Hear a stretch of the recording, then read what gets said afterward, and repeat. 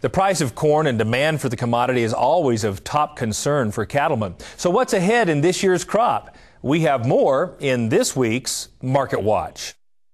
Market Watch, brought to you by Pfizer Animal Health. Joining me in the studio today is Chad Spearman, market analyst for CattleFax. Chad, thanks for coming back to the show. Thanks for having me, Kevin.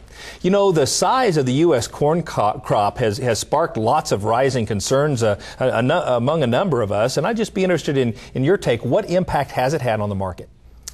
Well, it's had a major impact, Kevin, because estimated corn production levels have declined over 200 million bushels since the initial estimate back in May.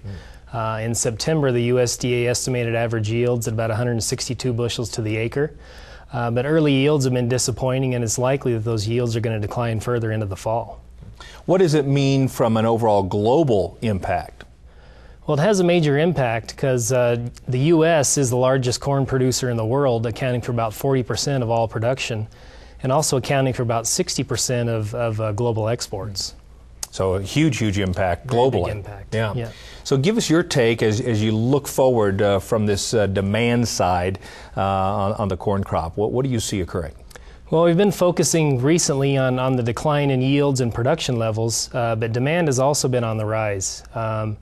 Rising demand for corn use for ethanol as well as exports have had an impact.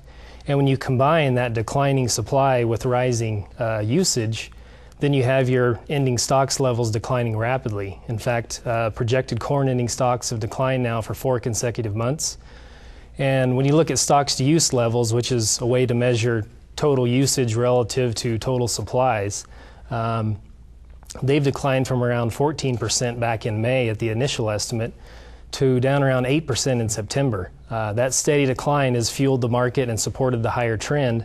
And actually, the December 2010 corn futures contract has rallied from around $3.45 a bushel back in late June to a high near $5.25 a bushel in September. A major increase. The market's expected, I think, to find strong support above $4.50 a bushel until we see that stocks-to-use level stabilize. Wow. Well, just goes to demonstrate the extreme volatility in today's market, and we appreciate all you all do at CattleFax to help us track and understand a little bit more about that. Thanks for coming to the show. Thanks, Kevin. For more information from our partners at CattleFax, visit CattleFax.com.